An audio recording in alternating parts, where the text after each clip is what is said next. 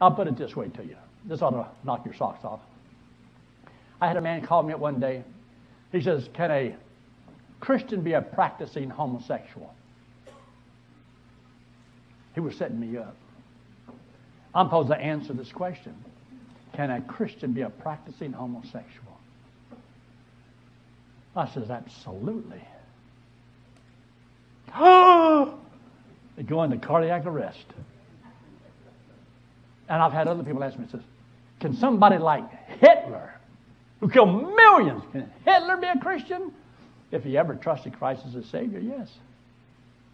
If you say no, you don't get it. Well, he's too bad. Oh, really? The only way I know that I'm saved is that I can believe he can be saved. Because if God can't save him, how do I know God can save me? Well, I'm better than he is. Find that in the Bible. There is no difference in God's eyes. We have all sinned. And God only requires one simple little thing, and that's perfection. And everybody could do that, right? No, if we could, that's the way it would be. But it's not. Look up here.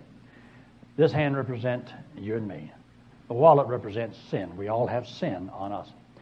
Everybody, the worst person in the world, regardless of what he's done, God loves that person just as much as he does anybody else who supposedly does the best. You know, like dear old Aunt Susan, she'd give you the shirt off her back. She goes to church every Sunday, and she's got a car that's 20 years old, and it's only got 20 miles on it. It doesn't matter how good they have been. God loves us. He hates what we do wrong. And the Bible says because we've done the wrong, we're guilty, and we got to pay the price, which is eternal separation from God.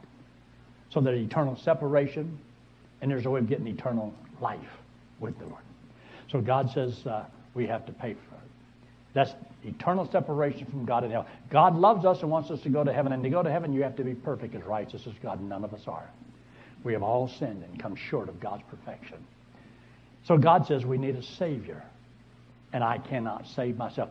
My flesh, me, I cannot deliver myself. I cannot save myself. This hand represents Jesus Christ.